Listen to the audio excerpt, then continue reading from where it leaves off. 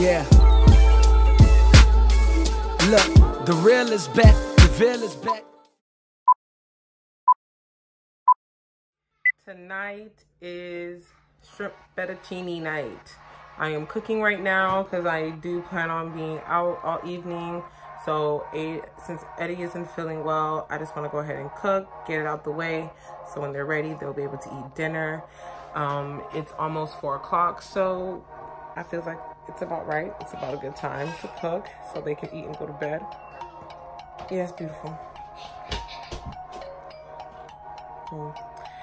Anyway, if you haven't already, subscribe guys, and like this video if you like fettuccine.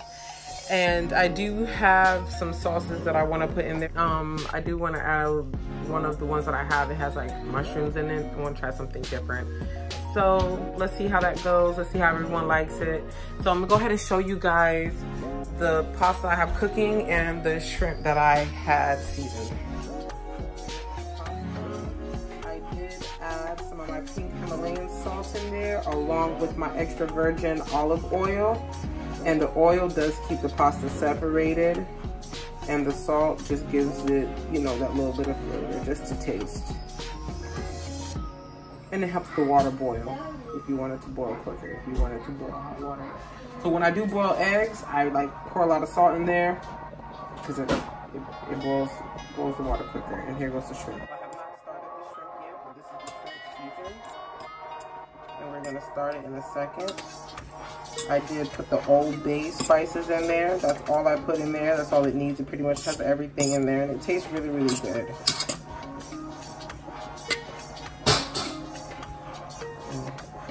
We're gonna go ahead and get cooking. And this is a really quick meal. If any of you guys wanted just something really quick and easy to make for your family, this is the go-to dish. You know, if you don't want to cook like chicken or turkey, any meat, this is a good dish to make. Sometimes I do cut, if this shrimp was bigger, I will cut it in half, but once they cook, they do curl up, they're gonna get smaller. It may not look like enough, but it's enough for us.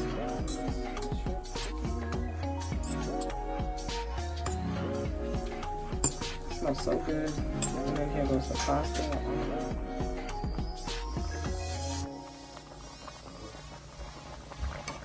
And none of them is going to stick together. Come to the last stretch for the shrimp, and I'm adding butter to it, and then I'm going to add the sauces.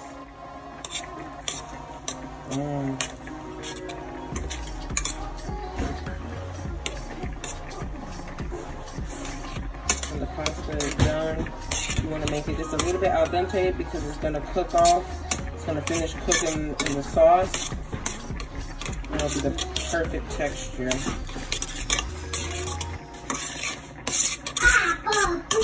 And these are the 3 different sauces that I want to add today. Usually I buy 2 of the same one and 1 different, but this one is a new one, so I want to try that one.